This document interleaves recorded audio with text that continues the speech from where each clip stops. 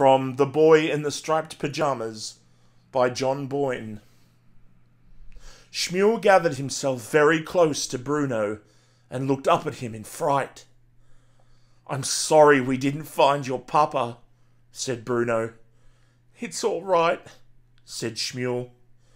"And I'm sorry we didn't really get to play, but when you come to Berlin, that's what we'll do. And I'll introduce you to...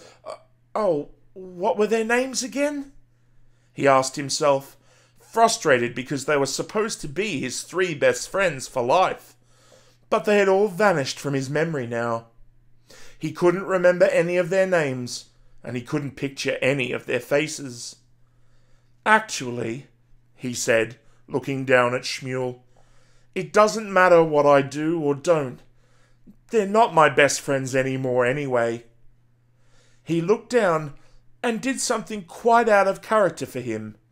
He took hold of Shmuel's tiny hand in his and squeezed it tightly. "You're my best friend, Shmuel," he said. "My best friend for life." Shmuel may well have opened his mouth to say something back, but Bruno never heard it, because at that moment there was a loud gasp from all the marchers who had filled the room, as the door at the front was suddenly closed, and a loud metallic sound rang through from the outside. Bruno raised an eyebrow, unable to understand the sense of all this, but he assumed that it had something to do with keeping the rain out and stopping people from catching colds, as the room was airtight.